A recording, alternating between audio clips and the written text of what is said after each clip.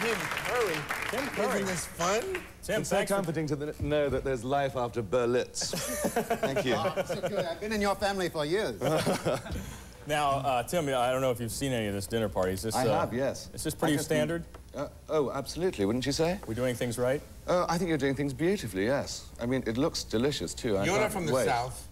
I sure am. Well, that's wonderful. I love to see them. If I could talk like that, I wouldn't have to dress up like this.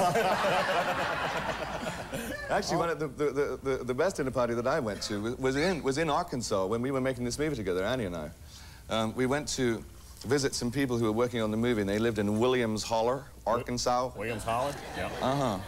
And it was like a hippie community. I mean, you wonder where all the hippies went in 1969. They went to Williams Holler, Arkansas. And they're alive and well and living without any electricity. And Annie actually cooked us dinner there. Are you a good cook, Annie? Oh, she's a great cook. Well, it wasn't easy with no electricity. Of course, they didn't tell me there wasn't any electricity. So what'd you do? Just rub two Southerners together?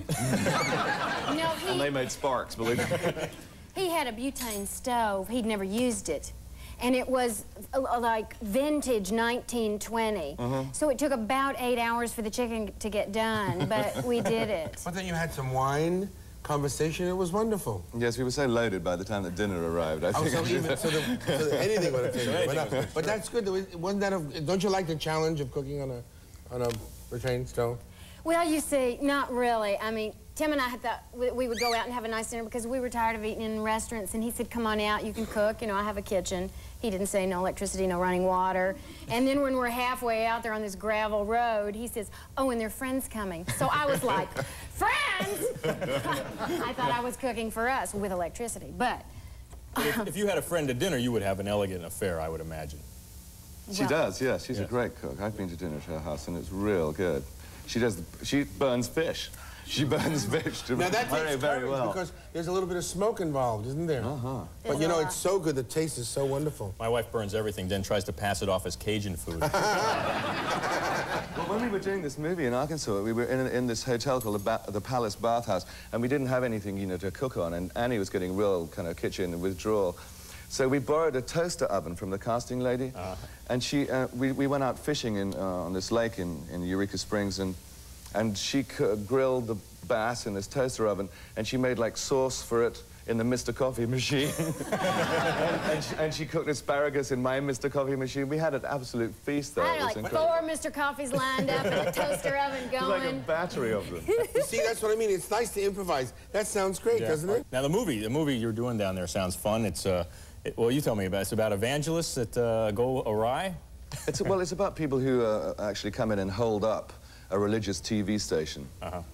And we're playing the Reverend Ray and Darla Porter.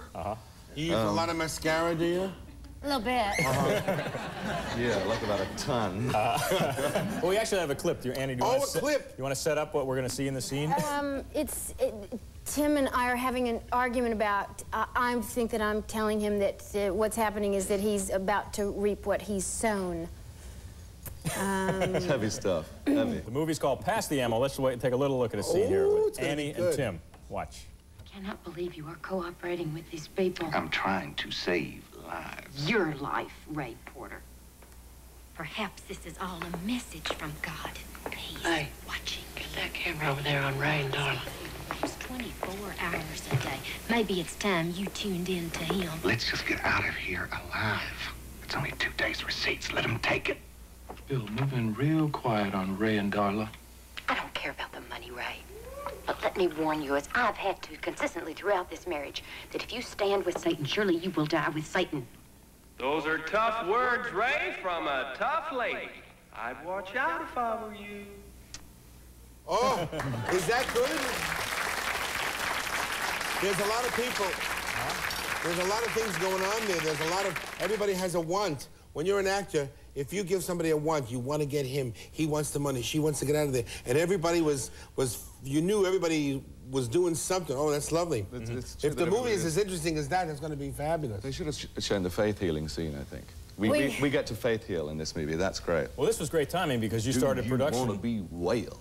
You want to be what? Do you want to be whale? Do you believe, you know? But now you started production on this before the Jim and Tammy thing, so it's... We did. In fact, there's a scene in the movie where I think at least two lady members of the angelic choir accused me of adultery, and the day we shot it, we went home and switched on the TV, and Jessica Hahn was on. I was extraordinary. It was like life imitating art, just to such an. It's scary when that happens. Real scary. You know, I saw you in 1974 at the Roxy Theater here when you did Frankenfurter and the Rocky Horror Show, and you were just terrific. Then do you?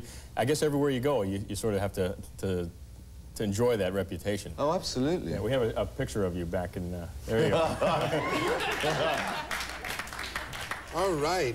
Do people just constantly come up and say this is a part, because when you go to the movie now and everybody screams along, it's become almost a cult classic, I guess. It's memorized. The movie is memorized. It's the only. I don't know of any other movie in the world. Well, the audience have